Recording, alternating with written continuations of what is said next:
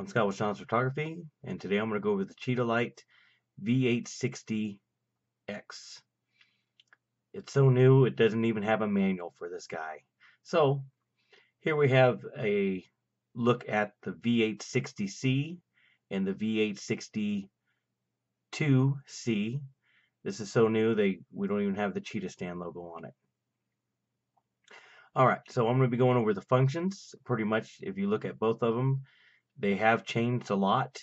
Now this one has a better dot matrix screen, has a lot more buttons across the back unit than the old version.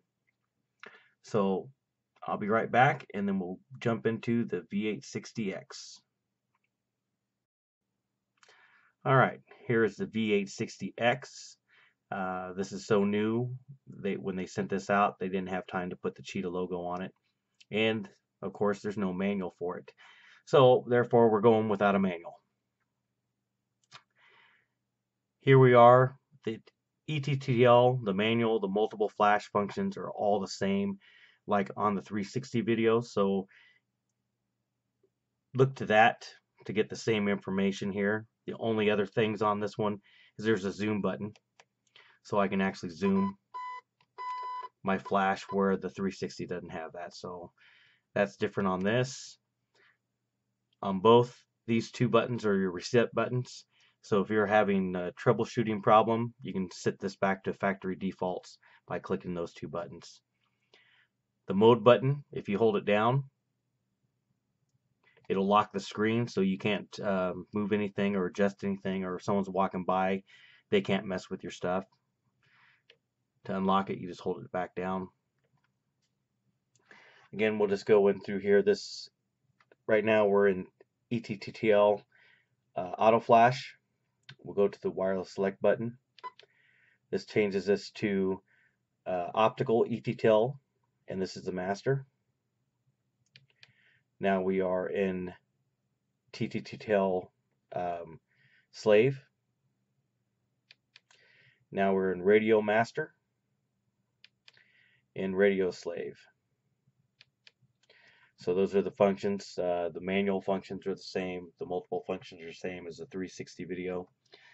Let's go into the custom functions. So we'll hold down the custom function button. Let's go all the way to the top. We have meters and feet. I set mine to feet. Go to the next one. This is for auto off. So when the flash at a certain time will just shut off. And I like to leave mine on because I don't like to have to try to wake it up in sleep mode.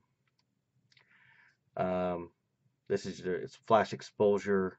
I'm gonna leave that one on. This one here is your flash exposure, how the order goes. I like to have mine negative to 0 to plus, but you can actually change it back to this original, which is 0, negative, and plus. This is the autofocus assist beam. I leave mine on. This is AVAPOT, which is, again, there's no manual, so it has to deal with something about that has a timer on it, so I'm not quite sure what it is. I'm not a tech person. The next one is beep. I turned it to on. This one here is your light. You can adjust it to off, 12 seconds and on, and I'm gonna leave mine on. Here's the LCD display. I always put mine at 9. As you can see, we're running version 1.2 firmware. I'm pretty sure there will be another firmware update before these come out. So that's pretty much of your custom functions, and we'll go back to our main menu. Again, this is the V860X by Cheetahstand. My name is Scott with Sean's Photography, and thank you for watching.